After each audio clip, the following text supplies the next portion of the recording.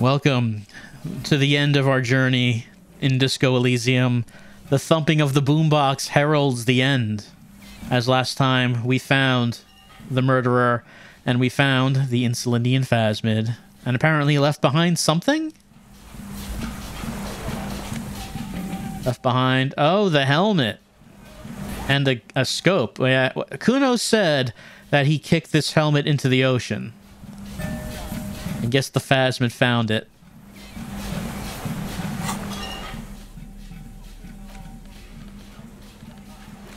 Let's see. This monstrous-looking, bug-eyed ceramic helmet was in the Phasmid's nest. It still has some reeds sticking out of it. And it smells of seawater, but it's otherwise wearable. It's not exactly comfortable. Putting it on feels scary somehow. We get some half-light. It is a battering ram, and a nerf to suggestion. A fighter, not a lover. Also, let's see, what is this? This was implemented. Well, I don't know if stats really matter this much anymore. Told maybe we should put away the boombox for the end. Get our trusty flashlight. Hello. What is it? What do you want from me? I can't go. Something is very wrong with him now. Sir, how could you not see the Phasmid? It was right here. Got a picture of it and everything. See. He stares at the reeds and falls silent. Mr. Dras? The man does not respond. He keeps staring. Black eyes glazed over and bulging from their sockets. His gap-toothed mouth shaking. Like an addict of some terrible substance. Wave your hand in front of his eyes. A light shiver passes him, followed by nothing. His hands are trembling, and he breathes slowly. He's going into some kind of psychomotor immobility. The good news is, this solves our transportation problem, doesn't it, Mr. Dras? The trembling mouth appears to sigh. Between this and the broken tire he's used for a boat, I think it's safe to leave him here, while we go and get help. It will need to be medical first, I'm afraid. What happened to this man? Old age and shock. He looks at him, then you. I think it's the Phasmid. Yes, the arrest and the appearance of the Phasmid, the combined stress. But you think it's something more than that, don't you? There's much more. Remember what it said when it spoke? Quite a few things about that health check you did on him make sense now. You couldn't see it, Kim. It's just the reeds for him. That could be part of the shock. But you're right, something is off here. Mr. Dras. He touches the man's shoulder. No response. Maybe this is how that Phasmid has stayed hidden for all these years? Then how did we see it? Oh, you mean, whatever does this, does it over time? Teenagers, kids, drunks, sightings are brief, and hence not credible. But anyone who spends a long time with it... Yeah, you forget it's there. Mm-hmm. Mr. Dras, have you ever seen a stick insect pretending to be the reeds? The old man stutters. The doctors will have to look at this. I hope your station has better medical personnel than 57. This is a little advanced for a nurse. Before, when I evaluated his state, he seemed strangely animated. He was energetic and articulate. After all these years alone, with little hygiene or medication, I would expect worse. Perhaps this animation is induced by something in the Phasmid? It does not seem to be animated now it's left. Honestly, I'm ready to believe anything at this point. Maybe it is psychoactive. I mean, why not? It's 3 meters tall. He takes off his glasses and cleans them. When he puts them back on, he's still staring at the sea. I think he's addicted to that thing. Like a drug? He has displayed addict behavior, and not just to painkillers. His pupils appear to be dilated. They still are. He examines the catatonic man's eyes. It's definitely toxic. The Phasmid. It told me it is. Told you? Yes, good. During your long staring match, I understand. He looks at the man, then you. He's been here for a long time. Who knows how much of it is in its company? He did seem distressed when it finally came to arresting him, like he didn't want to leave this place, and the insect maybe. He looks at his notebook. I have absolutely forgotten to take notes. I hope I remember all of this. This will be one hell of a report. Thank God we have the photo. Oh no, he hasn't been taking notes. Kim is all flustered by the appearance of the phasmid. You found some things in the phasmid's nest, Mr. Dross. He stares into the reeds. Your words don't stir anything in him. Perhaps you should. Tap the helmet on your head. Nothing. Just dull staring. Not even rage left, wherever he is. The last embers have gone out. The war is over. If Kuno kicked it into the sea, as he said he did, the ebb would put it back here. This makes sense. Mr. Dross could have picked it up. Or the phasmid even. If it did, this is incredible. Show him the detached scope. I lost. You lost it, Mr. Dross? He turns his eyes to the reeds again, as he's done so many times. Beige and white stripes. He lost the scope. Then it somehow made its way over there. With the help of a magpie phasmid. Lieutenant observes the lens sparkle in your hand. This sight is a T9, Mr. Dross. Was it attached to the rifle when you made the shot? Silence. Not even a sigh. You've gotten all you will out of this poor being. I'm going to let you rest now, Mr. Dross. The plastic cape flaps around his face in a gust of wind. His back is slouched and his mouth open. The blacks of his eyes are receding. His pupils are returning to normal. Hang tight. We should think about getting back to the mainland. To get help. He'll be safe here. If we don't take too long. All right. Oh, I actually didn't look at the scope.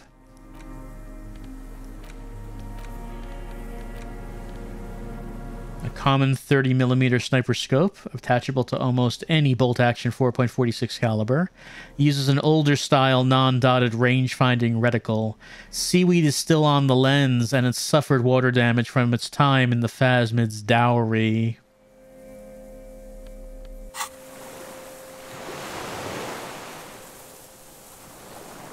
Anything new to say about, well, all this, Kim? Yes? Doesn't seem so. All right. I guess we're done with the conversation.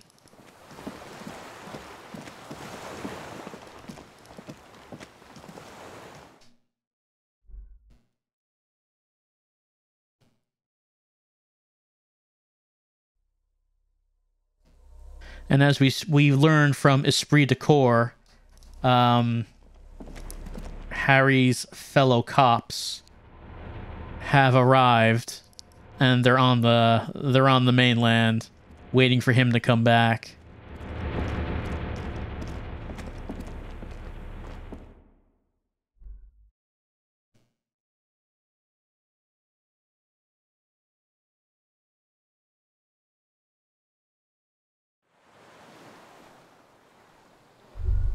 Yes? ICM? This feels familiar somehow. Kim, what's the ICM? Insulindian Citizens Militia. It's the official name of the Communards Army. The Black and White Army of the Revolution. Sounds an awful lot like. Sounds like RCM, Revachol Citizens Militia. It does. Why? The RCM may descend from the ICM. May? It's impossible to say. It was chaos after the war. The name was good for getting people to join us. Revachol West was mostly workers and criminals. A white star? No, an upside-down star. With its horns in the sky. The symbol of the commune. Are those speck stars too? No, that's the uninhabited archipelago. A DeLorean-era symbol of Insulinda, known as the face in the sea. Looks old. What's it still doing here? After 44 years? That's not nearly enough to hide what happened here, Lieutenant Gefreiter. One of these barrels was still leaking fuel, as you saw. The city is full of things like this. Old bullets, guns, fuel. I get maybe we didn't pass that encyclopedia check when we first came in, but we passed it now. All right, so the cops kind of descended from the communards. In a way.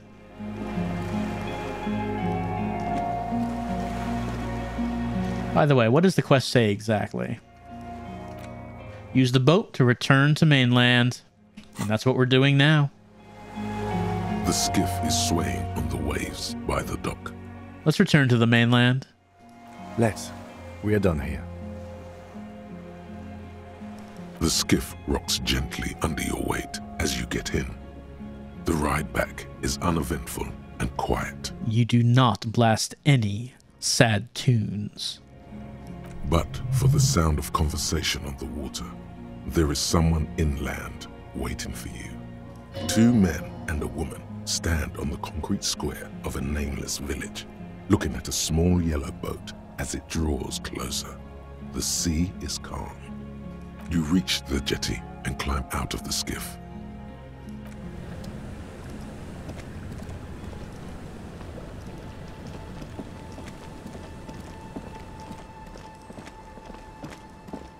Look what the tide brought in, Says the man without sunglasses. Suddenly his expression changes and he tilts his head. Harry, you're bleeding all over the place. You're half dead. No one else seems bothered by the bleeding.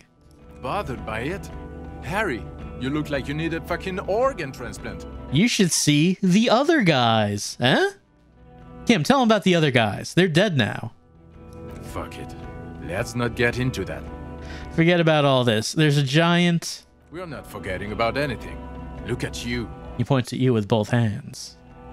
Who are you people? Hello, I'm Trent Heilerstad. I believe we've met on several occasions. Yeah, we did. You told me about the Wompty Dumpty Dump Center. Thanks for that. That was actually really helpful. I'm your goddamn partner, Jean-Vic Kemar. And this is your special task force. Or what's left of it. Special Consultant Trond Heidelstam, Patrol Officer Judith Minot. Hi. We've come to scrape what's left of you off the pavement. Lieutenant Kim Kitsuragi, Prison 57. We've just come from the island, where our investigation led us. We might need your help with something later. He adds, suddenly regaining his confidence. As if he recalled that he's in fact a decorated police lieutenant and not a naughty boy. That's right. We're the naughty boy. But this is clearly a departmental matter, so I'm going to leave you to discuss it among yourselves. No, Kim, you gotta have my back. Let's destroy them. It's good to meet you, Lieutenant Kitsuhagi. She says warmly, flashing the lieutenant the tiniest of smiles. Letting the lieutenant know he shouldn't feel embarrassed over the shitstorm that's about to befall you. What's this about? Ari, we want to help you. Trent, I believe this is where you come in? I don't quite know what I'm doing here. I was asked to participate as an expert. I think I need to manage your expectations a little. I'm at best an enthusiast in cognitive science. My background is in something else entirely. I engage in neurology on a merely theoretical level. In fact, I should probably get going. No, Trond. It's too late. You're part of this shit now. What have you got to say for yourself, shit kid? What does he have to say for himself? He left you to catch the bullets. Well, yeah, where have you been all this time? There was a mercenary tribunal. God damn it, Harry. He shifts his weight, crosses his arms, and looks you in the eye. You told us to fuck off. You said we are cramping your style. You're detective god. Fuck everything. All will burn. Detect or die. Yeah, I mean, that kind of sounds like us.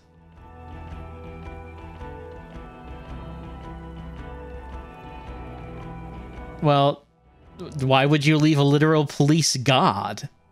You were crying hysterically. You were drunk, breaking things, being emotionally abusive. You said we were going into the abyss. That also sounds like us, yes? None of us wanted to see the abyss, so we fucked off. Like you told us to.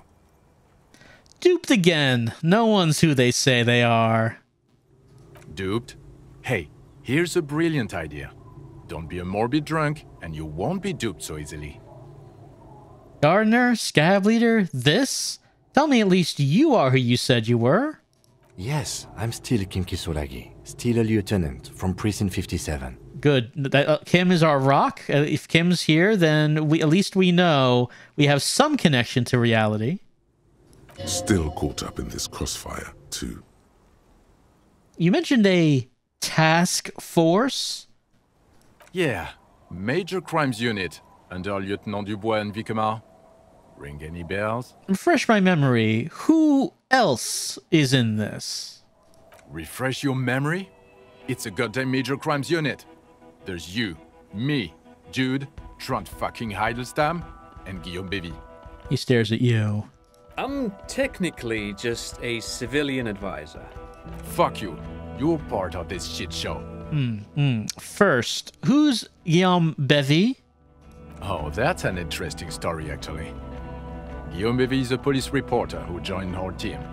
He was really good. Then he left, because he lost faith in your ability to lead the unit. Other people have left too. Good, smart people. People we won't get back. Only me and this really patient patrol officer are still here. And Trent, because I'm forcing him to stay. Okay, so what does the unit do? Do? It's a major crimes unit. We clear the desk of cases so Precinct 41 doesn't look like the worst station in town. We're shit here now, Harry. Because of you. The 41st isn't... He trails off, not wishing to finish the sentence. Yeah, I think I remember Kim saying something before that the 41st actually had a good reputation. That was like real early in the game, though, I think. How did you know I was here? The cafeteria manager you fucked over told us where you went. What, Garth? I mean, I thought him and I were buddies. Damn you, cafeteria manager! You betrayed me for the last time! Speaking of which, the giant aerograffito in front of the building, the one that's burning, did you do that? Well, I lit it on fire. It was a poetic gesture. I knew it. Didn't I tell you, Trent? I told you it was our shit kid. The line is from Lou Giatun's Mirova 82, isn't it? About girl-child communism, the titular returning character, the ghostly apparition of... Good choice, Harry. See, Trent understands. He has high conceptualization. Don't encourage him, Trent. Okay. You aren't the man with sunglasses at all. You're not even blonde. Guilty as charged. I heard you lost your mind and your memory. I wanted to see if it was true. And it was. Good work, Harry. You're insane now. There's one less person for me and everyone else to rely on. Actually, I suspected something was off. Did you? Or did you literally not recognize my face? We've been partners for how long, Harry? Don't answer that. You don't remember.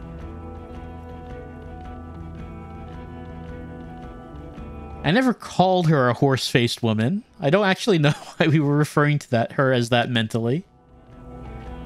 So, Trent Heidelstam turns out to be a special consultant Trent Heidelstam. Yes, I'm Trent Heidelstam. I never said I wasn't Trent Heidelstam. Well, what are you special consulting here? What indeed? I was asked to share my take on some of the more obscure theories developed in Königstein in the 30s.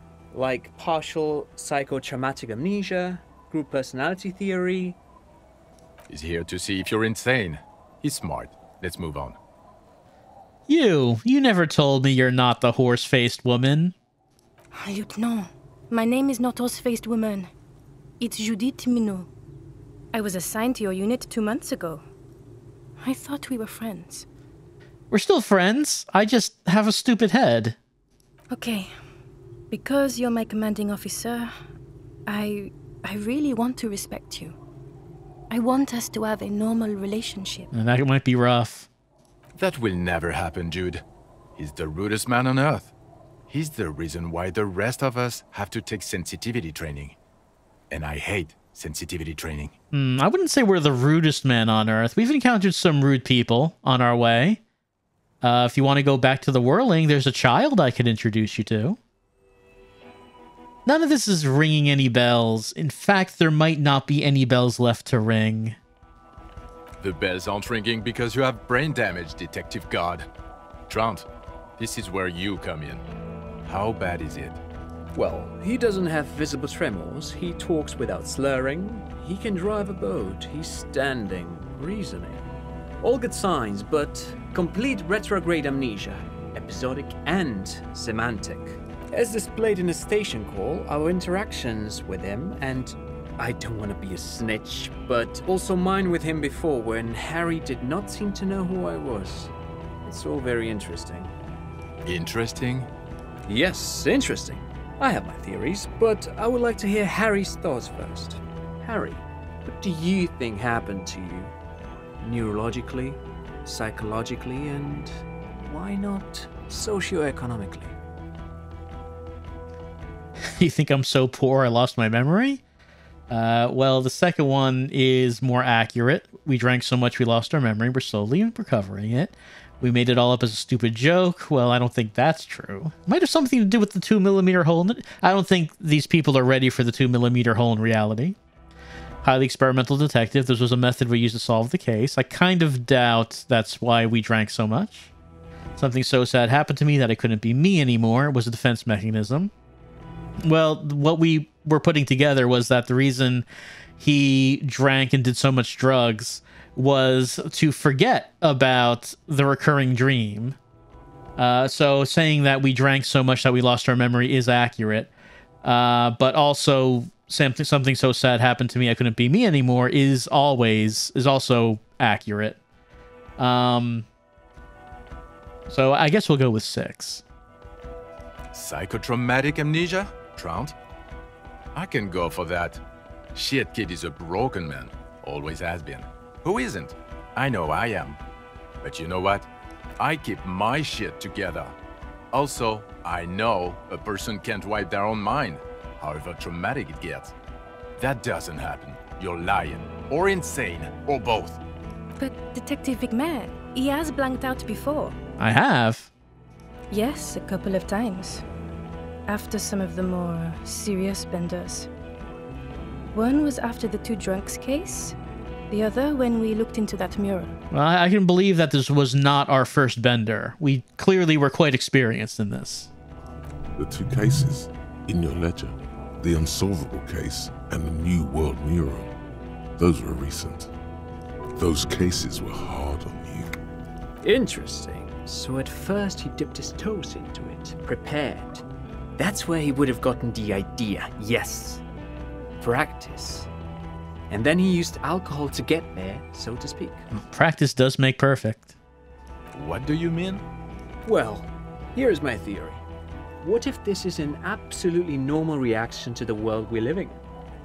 What if this is not a significant anomaly at all? Something to be explained, approached as a defect? Look at the sensory input here. He gestures toward the scenery. Look at the ruins, the neon. Listen to the radio, the multitudes, the people. Live here for 40 years. As a police detective, he's like a magnetic reader on the world tape, to borrow a known metaphor. Harry's been pushed flat against it. Total input.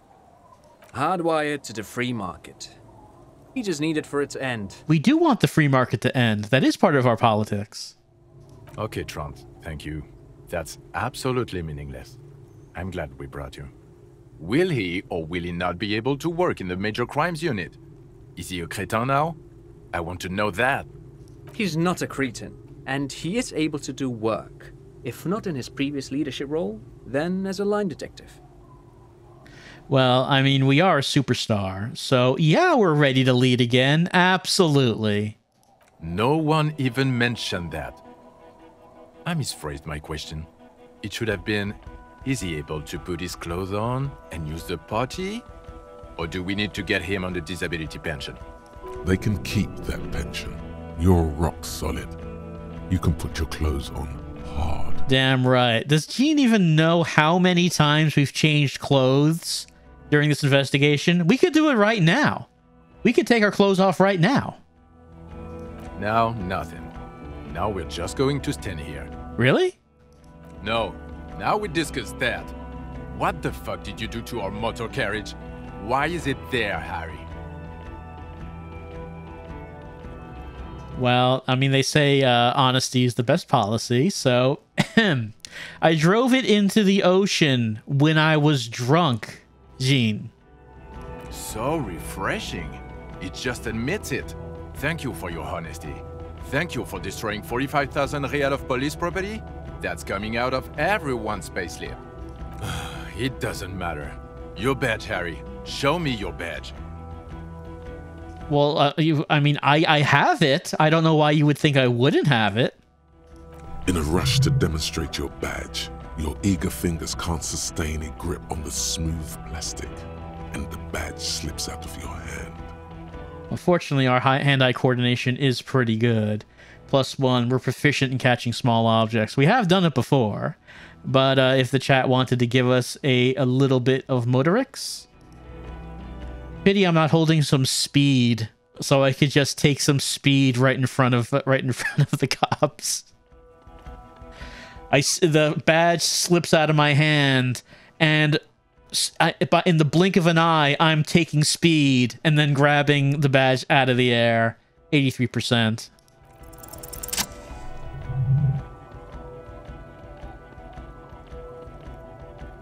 Not today, badge. Not today. Behold, my badge! And your gun? He asks, unimpressed by the piece of plastic in my hand. Did I ever mention that I lost the gun? I thought I kept that a secret. My gun is right here. Phew, he has it. And he didn't drop it. You're drunk like a bum, Harry. Put that thing away before you kill someone. Well, I mean... yeah, I'm drunk. I'm also on drugs, more than one. It really helped solving the case. Who are you posing for, huh? A suspect escaped, Harry.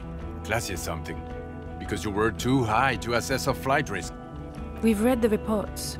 Lieutenant Kitsuragis. We know.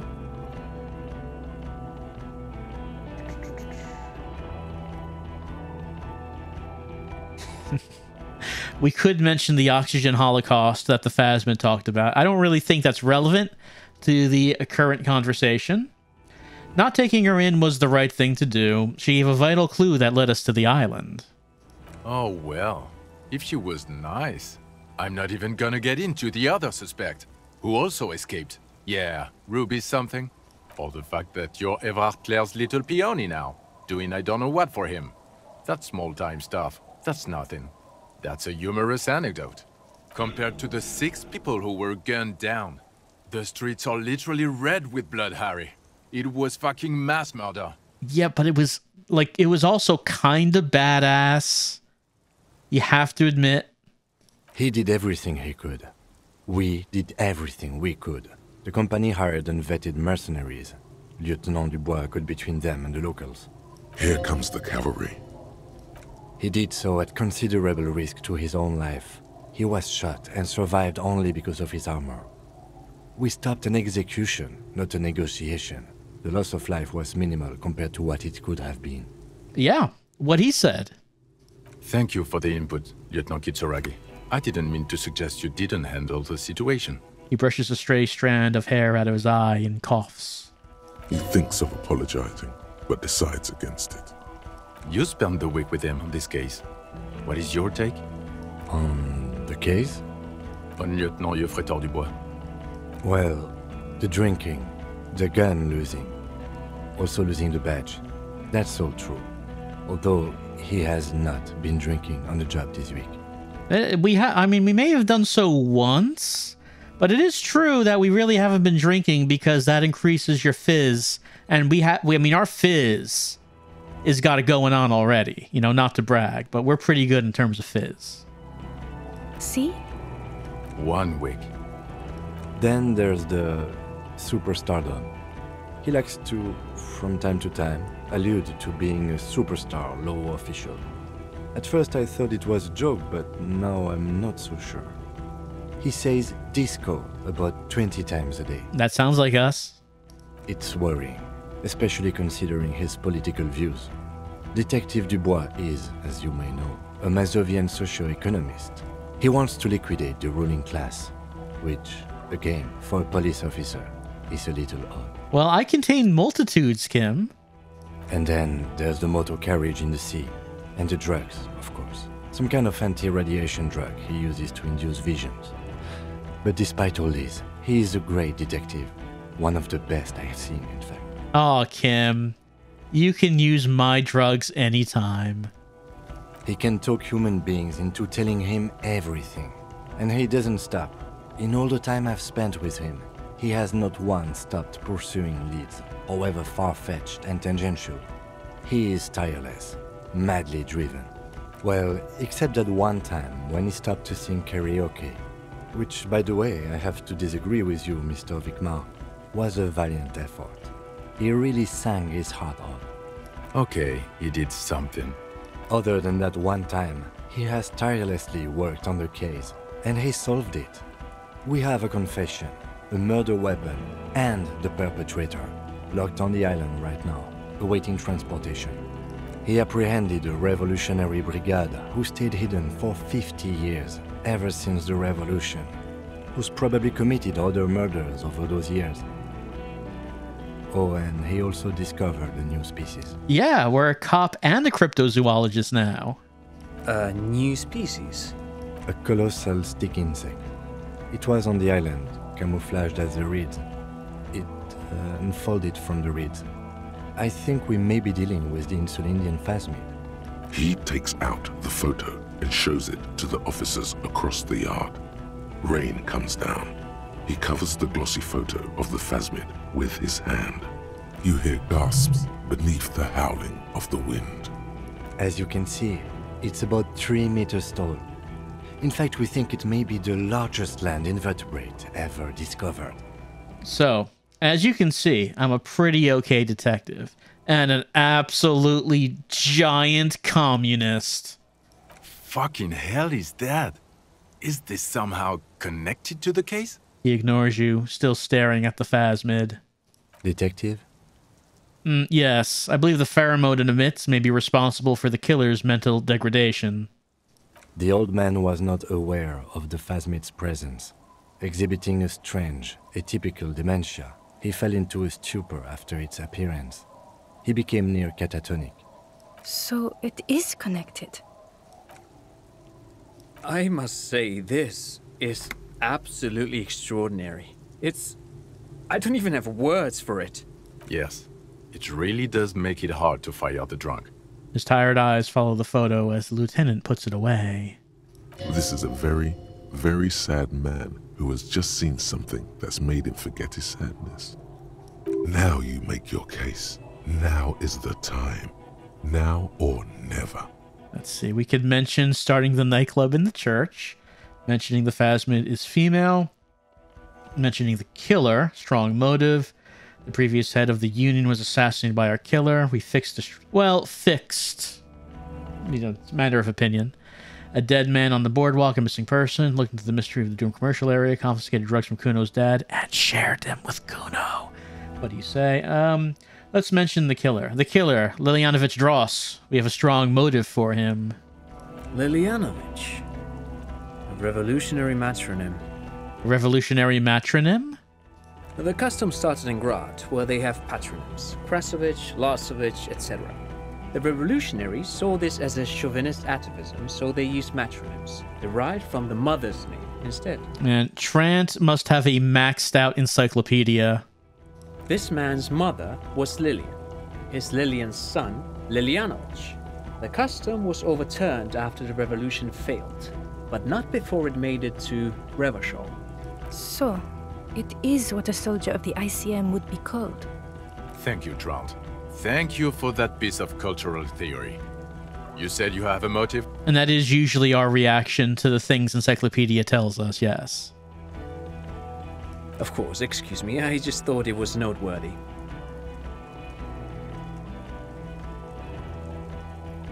We were thinking it was well, it was a lot of old hatred.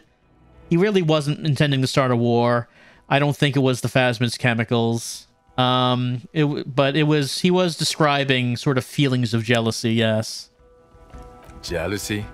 I thought this Lilyanovich was an old man. To have been hiding for 50 years, 70 something? A strange psychosexual fixation, aggravated possibly by proximity to the Phasmid and its chemicals.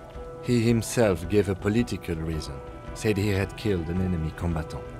Also, we have ballistics from the gun, matching the bullet found in the dead mercenary's head, and 2 officers on the scene that Mr. Dross confessed to. It's a clean win. It's way more than that. Perfect folding mechanism, like the Phasmid. We'll win. Well, we won't win Dora back. It's a masterpiece. They'll teach this in cop school. That's all I did. Every second was a struggle. Just a little neater.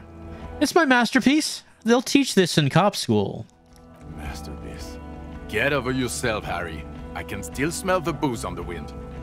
God damn it. Doesn't it ever leave? It is there. Like in your bones or something. Well, there's a lot of it, and it'll take a while. It will pass in time. The previous head of the Deborders Union was assassinated by our killer. This is a conversation for when we are no longer out in the open, in Martinez, where Evrard and Edgar Clare have ears everywhere. Lieutenant lowers his voice, just a little. And eyes, too. Your return from the island must not have gone unnoticed. Understood, of course. But a case against Everard would be big. I would prefer not to partake in anything Union-related, for political neutrality. There's a dead man on the boardwalk. Missing person, I found. Yes. Fallen through a gap in the boardwalk. Drunk. How did you know I found him? The body was transported to Precinct 41, our morgue. I had Tilbrook and Mullins take care of funeral arrangements and family stuff. You're not the only cop in the world, Harry. This all comes back to us. Still, good work with the missing person, Detective. It's still a point for you. No denying it. Well, do you want to know about the nightclub? It's a pretty cool nightclub. What was that? It sounded like you set up a nightclub in the church. Yeah, did some kids a solid. Turned their lives around. 4 kids were living in a tent on the ice. They were going to drown when it melted. It's not optimal, but the building was abandoned, so he put them in there. It's okay. It's not that okay. Get off this subject now. All right, well, I guess they don't want to know about our nightclub. It's pretty cool, though. The Phasmid's female, by the way. The reeds are its nest. Female? What makes you think so? You had to see it. It had the subdued colors of a female. And the nesting behavior too, I think. Incredible. Were there eggs in the nest? Not as far as I could see. There were other things there, though. I think it reproduces by parthenogenesis. As in cloning itself? What makes you think so? Observation. Interesting. Then it is especially vulnerable to disease. A single strain of bacteria could wipe out the entire species. We're probably talking conservation efforts here. He looks around, quickly assessing the coast. In his mind, he's already planning a nature reserve and knows a good guy for that. He had gathered items in its nest, a helmet and a scope. Actually, you know, this would indicate it was a male. This is far from anything in my field, but I think such nests are called bowers. They are for attracting mates. I still think it was female. Of course, as I said, I'm only guessing. I didn't see it. It must be robust if it can move a whole helmet with its limbs. I think it emits a chemical that makes it look even more like the reeds. Yes. That would be a chiromone. A pheromone that's seemingly beneficial to the host. It usually stimulates the affected nervous system. Not a human's, of course, but perhaps a predator's? The perpetrator seemed intoxicated somehow, like an addict. It's just a hunch, but... There are species of bees that, under the influence of pheromones, take wasp larvae to their hives. Ants do the same with aphids, thinking they're... Do you think this is how it stayed hidden? Nothing is off the table. But I want to stress this. The find does not have to be connected to the case. The case is 100% prosecutable, without any pheromones. Yeah, but the case becomes so much cooler if it involves an undiscovered species, Kim. Of course, Lieutenant, of course. We should treat the case and the Phasmid as completely separate from each other. People are not going to. He shakes his head. They're not going to go for this speculation in the constabulary. It had mandibles that looked like hair, and it was completely white on the inside. Yes, but also reed-colored, beige and brown, a little green on the outside. After unfolding from a single stalk, it still retained parts that looked like reed tufts on its limbs. Incredible. The PR value of this is exceptional. Carp discovers new species. Maybe even discovers the Insulindian phasmid. No, that's too much. This would really help with some of the problems we've been having. Yeah, me being a superstar cop, it would help everyone. Everyone benefits from my superstardom. Absolutely, this is great. This does not say vigilante murderers to me at all. This says science, news, human interest. You know, it's a really good thing you have that photo. Without it, He shakes his head. You're doing good here. Perhaps only for a moment, but still. Quit while you're ahead? Or no? Let's see. I don't know about bringing up the strike. I don't know if what we did is really something we should be, spreading around. That we were basically manipulated by Everart to tell Joyce exactly what he wanted her to know, to get her to leave. So the strike's over.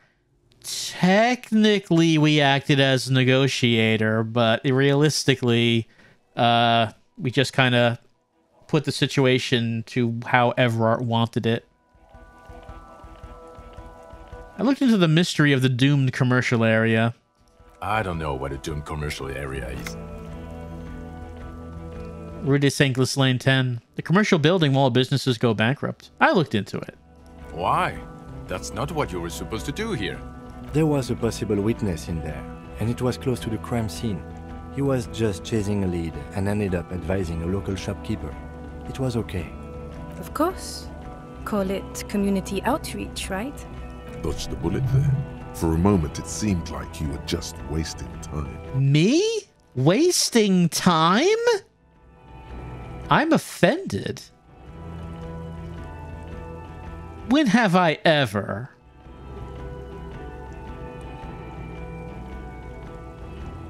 I don't know if we want to mention Kuno's dad, because we did give the drugs to Kuno. So mentioning one would probably lead to another. So maybe we shouldn't mention that. So what do you say? Want to take this hot shit back? I don't want to, but you discovered a new species and solved the murder. He shrugs. So I have to. Jude? Anything that ends the trial is okay with me. A quick nod. Agreed. The public relations potential of this is too valuable to let go. Okay. We have vehicles in the square, and the perpetrator needs to be taken into custody. Let's go. Now you will finally get to know who you are. Wait, I have a few questions before we go about who I am. The man looks westward, impatiently, jingling his car keys in his pocket. Who am I? Who are you? You're a gym teacher, Harry. What? Well, obviously you're not a gym teacher anymore, but... But before? Before you were a cop, you were a gym teacher in Coron. It's getting really cold outside. Should we maybe... Wow. It's funny because gym teacher is always the least coolest job possible. But I guess it does make sense that we're such a physical beast. Was I a guerrilla soldier / gym teacher? No, a regular one. No way. I was a rock and roll singer, right? You haven't told us about that. You just told us about being a gym teacher. Well, I guess that does explain a lot. Harry, it explains everything. The running around, the jumping, the bicep girth, your inexplicable facial hair. Yeah, especially the bicep girth. Does anyone want a gun show? Take the jacket off and show the guns? No? The collection of fallen sportswear I've amassed. The fact that you don't seem to know what homosexuality is, and how you're able to perform a 360-degree spin kick too. Yeah, it's all related. All these things. Also, this guy. Just everything about this guy. God, even this javelin throwing freak here. Oh God. Contact Mike. Of course. Contact Mike. He's been on about Mike again? I hate that guy. Contact Mike is a reprise of the most inspiring basic sporting principle of open competition. A 5,000 I rank outsider. 5,000 to 1 rank outsider. Oh, you don't say. Does he also vault an impassable gulf of finance and privilege? He does! How did you know? It is getting cold out. She looks around at the dilapidated fishing village. When was this? When was I a gym teacher? In your 20s or late 20s. You've really let yourself go since then. You said in Coran? I was a gym teacher there? Yes, you taught gym in Coran. I believe that's the term. Taught gym at a high school. You were a high school gym teacher. The smell of sweat and glue. The worn floorboards. Coran is just east of Jamrock. It was a short walk every morning to the baseball field or the sports building. Were we happy as a gym teacher? High school.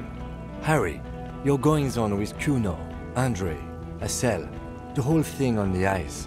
That's why you are so juvie. I relate to the teens. His smirk suggests barely contained laughter. Why did I join the RCM then? The regular. You found some chick.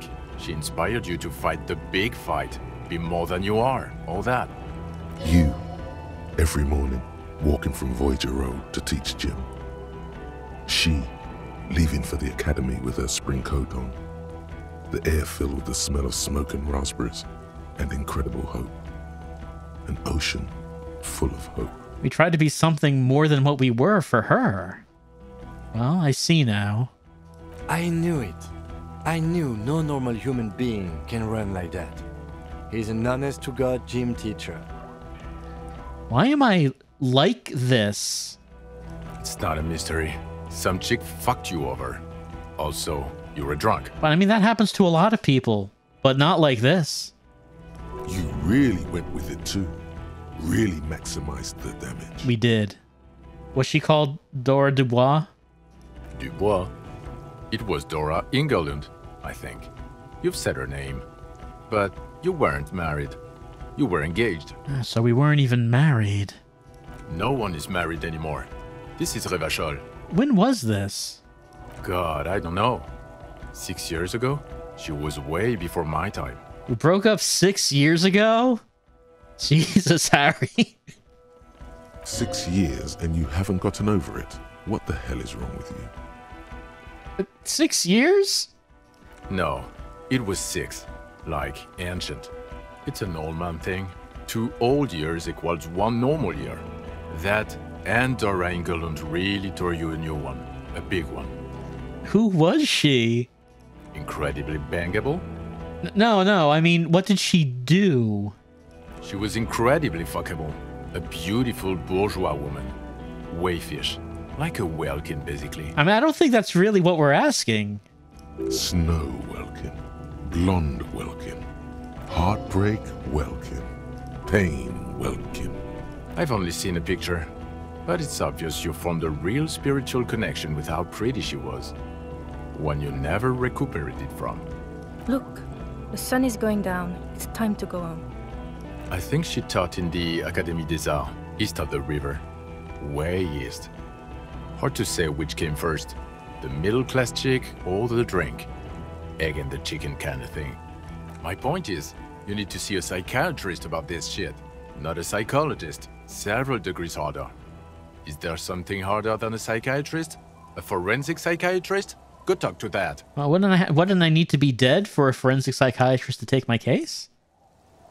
Precinct 41. What kind of station is it? Us? We're the bloody murder station. Haven't you heard? We're the bad guys. No one likes us. That's not true. Jamrock is too big for one precinct. You are just understaffed. And everyone respects the 41st. You have Captain Price. Thank you, Lieutenant. You're being kind. It is an understaffed station, and the district is too big, which is why we need to... He tilts his head northward. Get back to it. We left Torsen and McLean to run the Sea Wing. It's not good. Torsen and McLean? Mac the Torso Torsen and Chester McLean. They're not fit to run a wing. Believe me. Things are shaky as it is. They are damn iconic, though. Torsen and McLean. An iconic duo, I take it. Yeah, not like us. Two clinically depressed old men. Where's the contrast here? We're garbage. And the Sea Wing is... God. There are 4 wings, Harry. A, B, C, and D. We're in C. It's made of losers and clock punchers. You and I reconceptualized it as a task force. It was a mistake. There's also a lot of outside help involved, not only me. Other losers too. And Price is... Ptolemy Price? He's the son of the old Price, one of the founders of the RCM. He's one of the most highly regarded men in the force. You're lucky. Somewhere under the curved roof of a former silk factory, shaped like a ladybird with 2 chimneys, Police Captain Ptolemy Price sits behind a heavy wooden desk. Resident medic Nix Gottlieb pours him coffee. It's silent in the captain's office. They speak of change, the city, the tension on the streets. They speak of the events of April and the blood on the streets in May. Did we recently shoot up a church by any chance? Because when we first went in the church, there was... I think that there was some conversation that maybe the RCM shot up some people and some sort of raid gone wrong or something like that. That was a while ago that was mentioned. So he remembers that. Yes, there may have been a raid on some churches. It wasn't good press. Shooting up churches never is. I was out of town, to be clear. What happened? Why did we need to go there? Our enemies were hiding in a church, to the best of our information. That's it. I'm not talking about this anymore. Your security clearance is shit tier right now. You have to wait for it to go up. He means it. The RCM and its enemies will not be discussed on this coast. Your clearance will not go up while you're within earshot of the Union headquarters. So I work in the bloody murder station? Okay, it's not the bloody murder station. It's an old converted silk mill with green desk lamps and coffee corner. A lot of good people work there, hard, every day. Jamrock is the largest ghetto in Rivershaw. Faubourg, technically, but it's divided into 11 districts. Jamrock only has us. The press will blow over. Jamrock is lucky to have you, and it's often considered to be the greatest of the districts. You're lucky to have it. Thank you again, Lieutenant. This Phasmid. I need to tell Lena about this ASAP. Who is Lena? She lives at 1113 Tabernacle Road in Jamrock. Remember? I do remember. A cryptozoologist. She lives on Jamrock on Tabernacle Road. She told me about the Phasmid. Tabernacle? It's on the way over. Near where you live on Perdition. We live somewhere? So we're really not a hobo cop. She looks at Vicmare. Fine, if we're gonna drop you off anyway. She and her husband were conducting the search for the Phasmid. It's their discovery, in part. They should know as soon as possible. It would do you good to deliver some positive news for a change. Lieutenant Kitsuragi, what will you do now? Well, first I will go back to my station and write the most detailed report anyone has ever seen. It will have to be good to cover all these. Then I will have a serious talk with my captain. About what? Detective, we just stopped a small-scale war. Something is happening to Revachol. He pulls up his collar and looks around, the cold spring light reflected in the lenses of his glasses. I don't know what yet, but it's going to be a hard spring for the RCM. We need to get ready, infiltrate, investigate. Distant traffic. A scrap of newspaper drifts by, carried by the wind. It says, tensions rise in Terminal YC in light of the débardeurs strike in Terminal B. Among representatives of every industry in Coal City. You read. It's spreading. Want to do that at Station 41? Talk to Captain Price?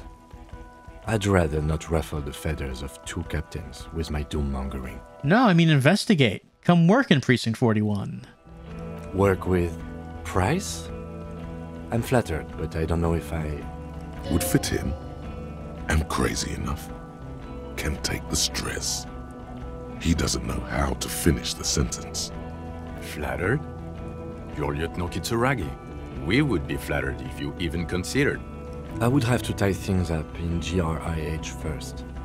But, I mean, whatever is coming, Jamrock will be more central to it than the harbor. The lieutenant turns very serious all of a sudden. And we also have a huge caseload, Lieutenant. Piles that we need to get back to. Mountains, even. I do like the sound of that. He returns her smile. I'm ready. Good. She looks at you, then Vicmaire. Fuck it. Let's go. Tron brought his motor carriage. It's a 20-minute drive to Jamrock. Under the evening sky, the great district turns on its lights. A chessboard of wooden houses, 80,000 living souls inside. Fire traps as far as the eye can see, from Main Street to Precinct 41, atop the motorway, to Boogie Street, disappearing into the rain on the horizon. You close your eyes and hear the dogs bark. A lone woman sits by a factory window, dreaming of meteorite strikes. On Rue de Saint-Jérôme, a square bullet slides into a square-shaped chamber. In Old South, a man without eyelids smiles. Spring has come. It's time. Square bullets. Dawson? Yes. McLean? Yes. Heidelstein? No. Vicmaire? Yes. Dubois? Of course. Really? Nick Gottlieb looks up from the list. I hear he's unstable. You say that like it's a bad thing. Captain Potomny Price gestures with a ballpoint pen. It's dim in his office, and the curtains are drawn. Harry's our man. He'll pull through. When he does, he'll side with the people. Understood. Gottlieb returns to the list. Minnow? Of course. Wonderful. Then can we please just go back to Jamrock now?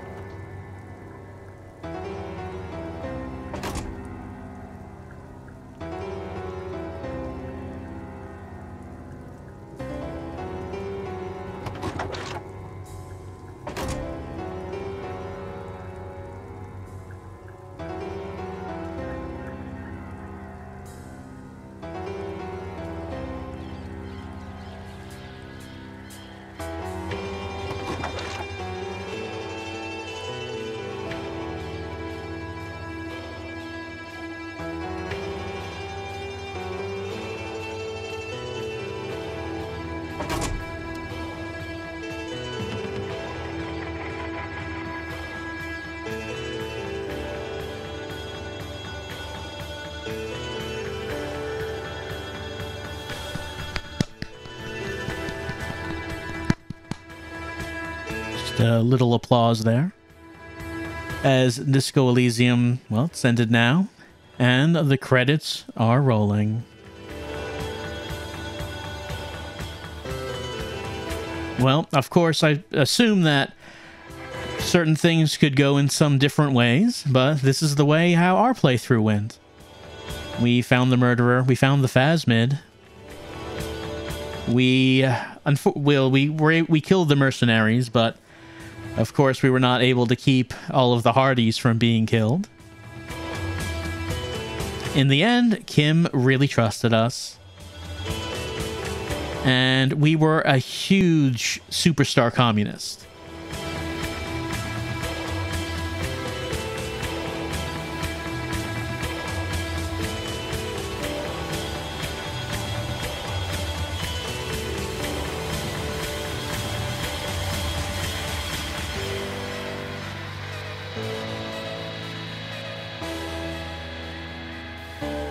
We also sang karaoke, though it was the failure karaoke, which after looking at what the success karaoke was, I'm glad that we got the failure. That was a much more heart-rending version of the song.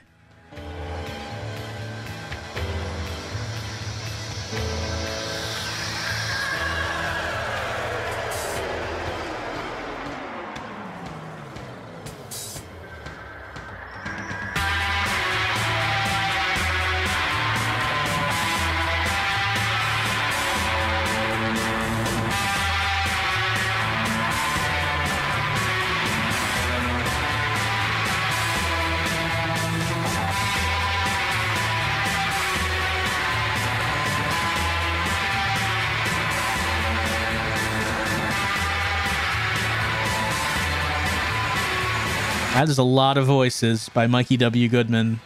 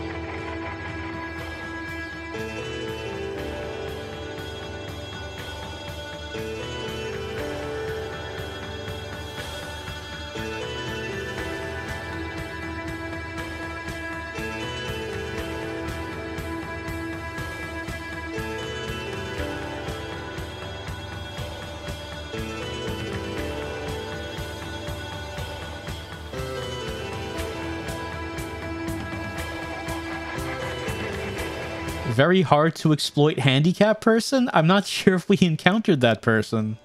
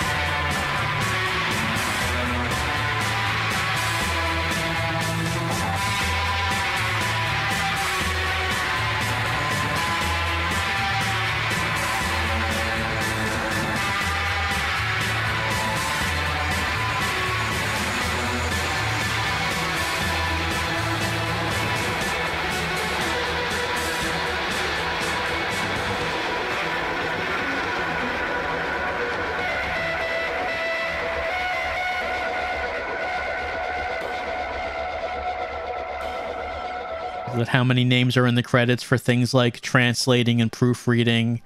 You think about just reviewing this massive tome of a script.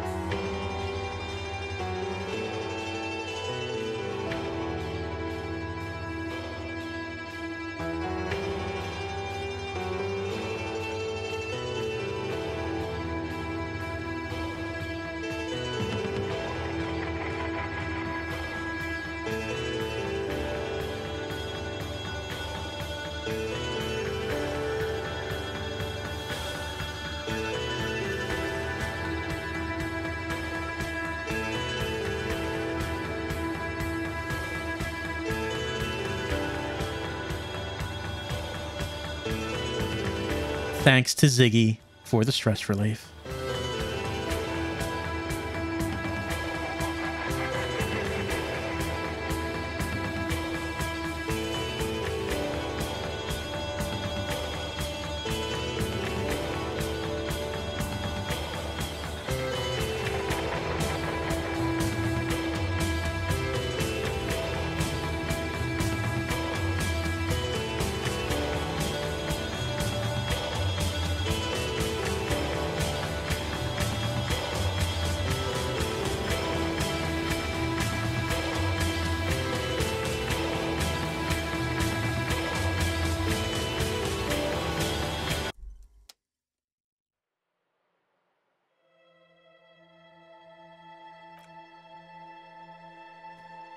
And that is our playthrough of Disco Elysium.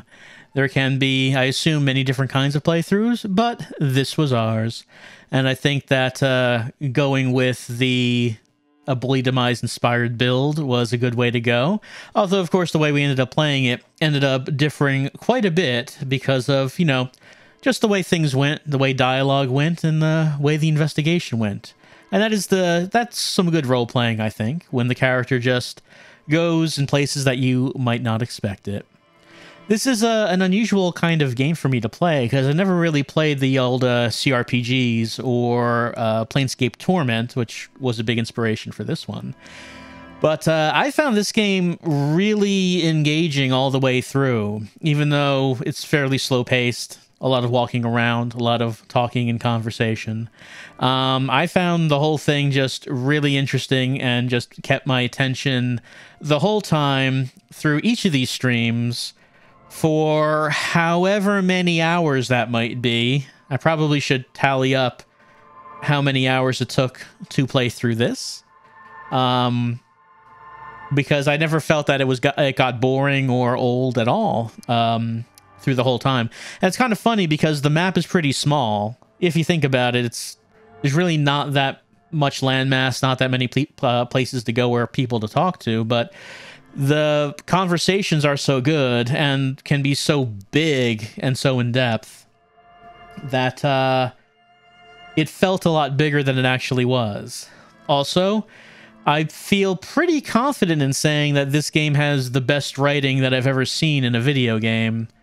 Granted, compared to some video games, that's not exactly a high bar. But there are games that have really good writing, but I think this one has to be number one when it comes to writing. Don't know if I would have gotten as much out of it if it was the original version. I do think the additional voice acting really did help. The narrator voice for the thoughts was really good and really delivered that dry humor that the writing was getting across. Interesting was just thinking about the conclusion of it, and I thought it was interesting about how when you get to the conclusion, it does something that generally you would think is a bad idea for a mystery game, in that the culprit ends up being someone who never showed up in the game but previously to that. And usually you would think that's not something you want to do in a mystery. And the main thing that came to my mind when thinking about that was another game that did something similar, that being Zero Time Dilemma. Ever since playing that game, the idea of the old man in the wheelchair who's been off screen for the whole game has been kind of a running joke with me. But this game did, in fact, have an old man who was off screen for the entire game. Yet it worked. I thought it worked very well here and worked terribly in Zero Time Dilemma. And I was trying to think about why that is. And I guess it's just because in the end, the story becomes a whole lot more about than just a murder mystery. It becomes about the town itself, the society, the history of this world, the overarching conflict between the Union and Wild Pines, which is the main conflict that you're seeing throughout the game. The states that people are in, the sort of desires they have, and the depression that they're in. Everyone's all kind of sad in Martinez. Just various levels of sadness. Some people holding it together more than others. And compared to a lot of it, the murder mystery really doesn't seem that important as you continue on. Rather, the mystery of Harry himself, who he is and why is he like this, becomes a much bigger part of the game. I said that after we did the tribunal, that felt like the climax of the game, and then everything after that felt like the falling action. I do feel like that when we were on the boat approaching the island, it kind of felt like this. It was sort of like a feeling of, yeah, we know the killer's on the island, and honestly, it doesn't really matter. Because if you think about it, who cares by that point? Who cares about the villain? The only people who love... not the villain, I should say. Well, yes, a villain. The person who was killed, the mercenary. I meant to say victim, but it came out villain because he was a villain, as we know. He was a murderer and rapist. Even if he may not have done those things in Martinez. But was there anyone who actually cared about the villain? Who loved the villain? Who would have cared about if the killer was caught? There were the other mercenaries, and we killed them. So by the end of the game, does anyone even care about who the actual killer is? I mean, no one in Martinez does. Everyone in Martinez probably feels like it was a good thing that guy was killed because, well, he's like this crazy mercenary who came in from Wild Pines coming into Martinez. Who would we even tell? Tell Everard? Well, we can't talk to Everard by that point, but we find out that Everard probably knew. That Edgar and Everard knew about the deserter on the island and employed his services at one point. So Everard probably knew the whole time that it was likely that the deserter killed the mercenary, since he knew he was there. He didn't tell us about him, but he probably would not be surprised to find out that that's who did it. And it's not like he would do anything about it. It's not like he would punish the guy or anything. So the town itself doesn't care who killed this guy. The victim's loved ones don't care because they're dead now. Really, the only people who care are Harry and Kim themselves. They're the only ones who are doggedly pursuing this case to try to find out who killed the guy. And really, it's really more Harry, because it turns out that solving the case is for Harry, really.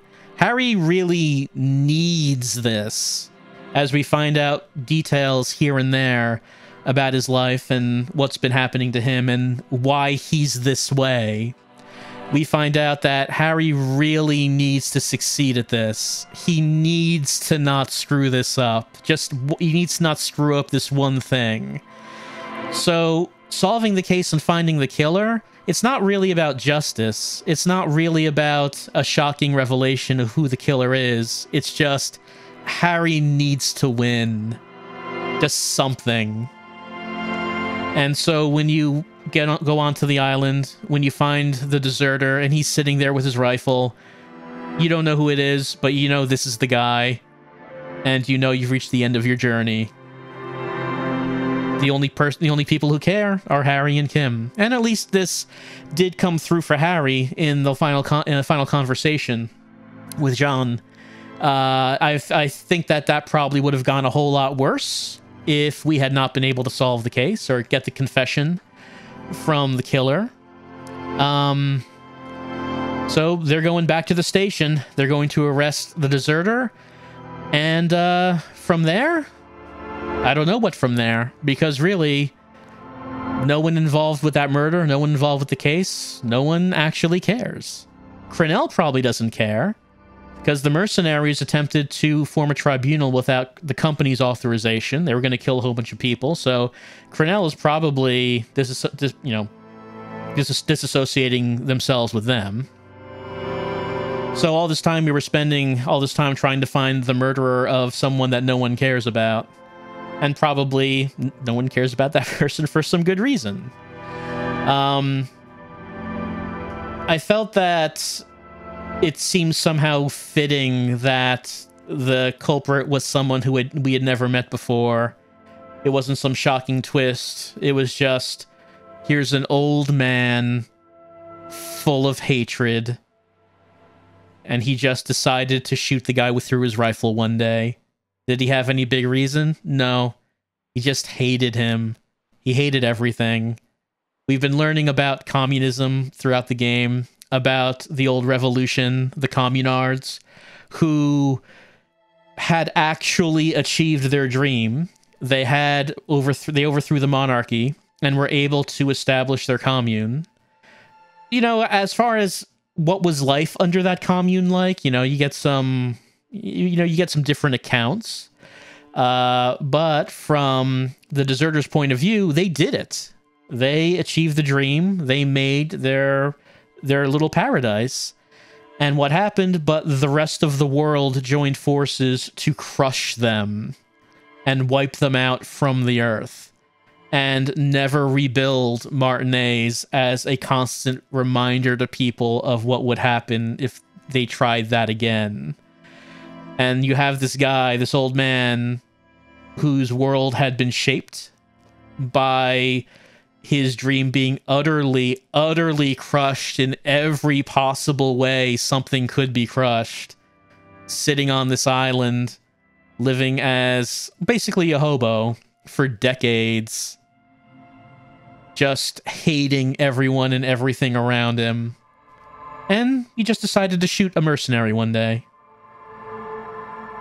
And really, there was no big plan, no malicious plot. The plan it really didn't have anything to do with the conflict between Wild Pines and the Union. It was just an old man full of hatred. And it seems somehow fitting. It also seems somehow fitting that once we found out that the deserter killed the former head of the Union, that didn't really matter either, because what could anyone do at that point? Joyce herself said that if Wild Pines wanted to do something about the Clares, they needed to do it years ago. It was much too late now. Now, even if we were able to prove that the Clares had the deserter kill the old head of the Union, I mean, what would happen? The Clares run Martinez, who's going to arrest them. Everyone in Martinez seems to like Everard. They've mentioned that Everard's a scumbag, but he's their scumbag, so there's really nothing that we would be able to do. The RCM never even had real authority in Martinez. So we're able to solve the case, and it's a victory for Harry, but in the end, it doesn't really matter. And that really fits the tone of the game. As life goes on, and a lot of what people do end up not really mattering in the long run. And even if you do succeed, even if you do get that victory, it could be that those airships and gunships off the coast are going to start firing, which we don't really know what the Clares intend to plan for that. We did see that newspaper at the end that indicated that another Union was following in the footsteps of this one, and it seemed like there might be the whole idea of the unions going into business for themselves, going to war with the company. That might be catching on, and if it does, all that means is that those coalition ships are going to start firing again. So how do they deal with that? We won't know, because that's sometime in the future of this world, not now, not the present. And that's too big for Harry and Kim to deal with anyway. They deal with much smaller things. They deal with a murder mystery. They found an undiscoverable insect. They helped out some people here and there. They told that one woman what happened to her husband. Her husband accidentally died, and at least she got some closure that way. We helped out Kuno a little bit.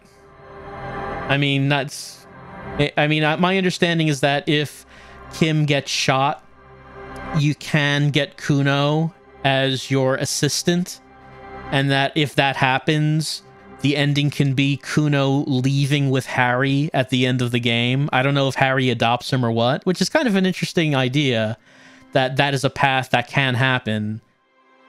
You're not going to get it if Kim does stay with you, but the idea that is how Kuno's story can end is very interesting.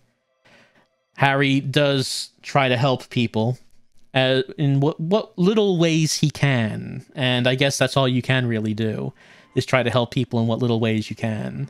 The big stuff, the Union fighting the company, that's really above you, and if you try to get involved in that, all that's probably going to happen is you're going to get manipulated by a mob boss who knows how to play you, knows how to push your buttons, get you to do what he wants, even though you thought you were doing what was right.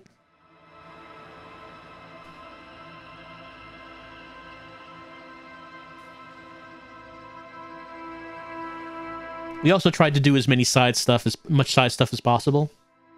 Which, I mean, I assume that if you don't do that, this game could go a lot faster. Like, what do you actually need to do to solve the case? You need to talk to the Hardys, then have that, like, conversation with the Hardys, then Classia, then Hardys, then Classia, back and forth until they mention Ruby, who went to the coast.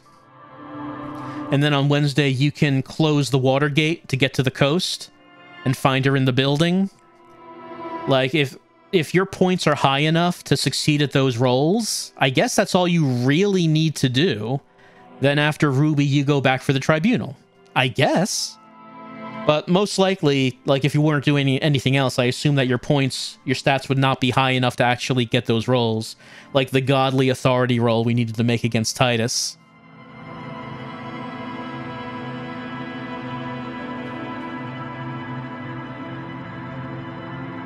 And, I mean, there are just things that we didn't need to do, but that we wanted to do.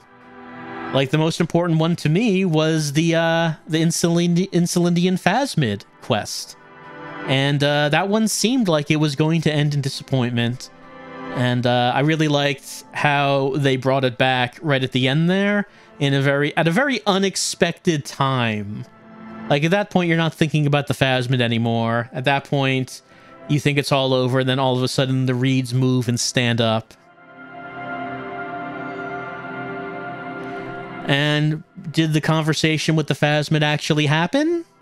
We got that conversation because we succeeded at an Inland Empire roll, so did we just imagine the conversation? Or, I mean, we like to think that we actually had the conversation, but how much of what Harry experiences is real, and how much is him just being just insane is difficult to say.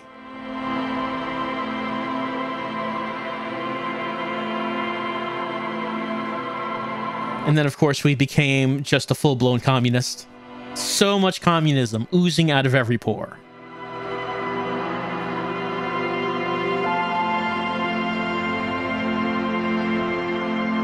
And, of course, people do say that after playing the game, you should play it again with different stats. I can imagine how different that could be. In this playthrough, we had high Fizz. Our second highest was Psyche. And Moat and Int were very low. But I imagine that if you did that the opposite way around, you would be getting very different information from your stats. And you would also be at risk of dying very easily as well. Because for us, like, it took a lot to actually hurt us physically. We had so much Fizz.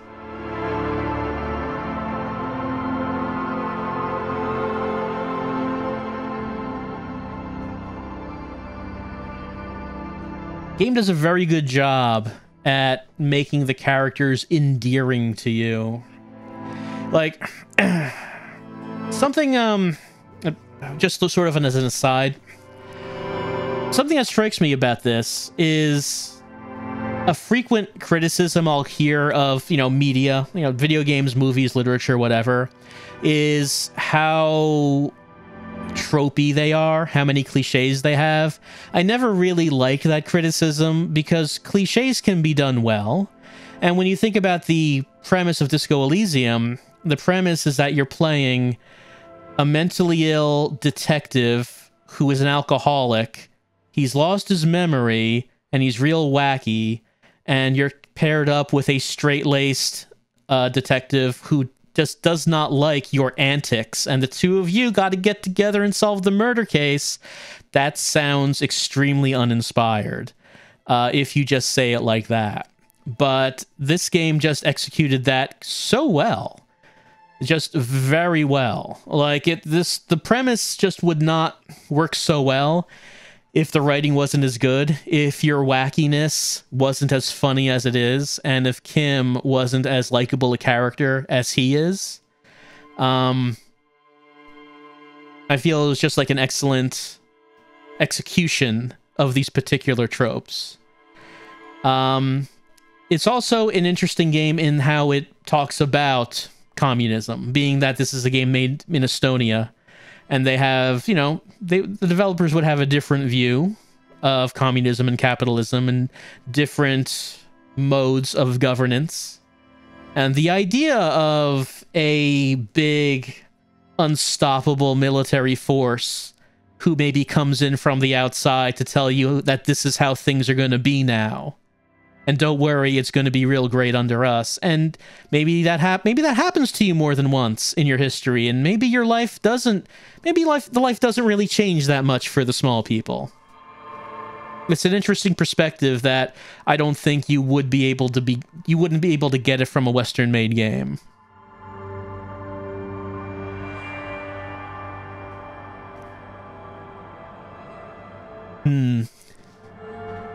Not sure what else I would say about Disco Elysium at this point. Like I said, just an excellent story, excellent characters, excellent writing. And I just had a really good time playing the whole thing and was very engaged by the story and the dialogue. And even just like the graphic style and the music. Like, the graphics are simple, but it is a very good looking game, I think. It does a lot with its art style. The music is pretty much generally all really good. Like, I really liked that scene when we were going to the island and there was like a slow, mournful cover of Disco Inferno? What? But it worked really well. It just feels like there's an extremely strong vision among the developers who made this. Very high conceptualization stats with the developers. And it just all came together really well in a way that I never really see in a game. It's just everything feels like it came out as well as it possibly could have. There's some games where I might say this game is like a jewel in the rough, Like, there are parts I really like and parts that I think are really rough. Like, you know, one example would be Deadly Premonition. I really like the characters in that. I like the dialogue. But of course, there are very rough areas of that game, such as, you know, combat or technical aspects. This game, there really isn't anything about it that I would say is rough or could have done better or anything like that. It just is all a very complete, unified vision that came through exceedingly well. I don't think it's that controversial to say that Disco Elysium is probably, and will be, an all-time classic. So, I don't think I have anything else to say about it. This has been our playthrough for Disco Elysium. I hope that you've enjoyed watching this lengthy playthrough. I'm sorry, I should say I hope you enjoyed watching this very efficient playthrough, this speed run of the game, as I played through it as efficiently and as quickly as we possibly could have. Don't want to waste your time or anything. Hope you had a good time with Disco and Raphael and Kim.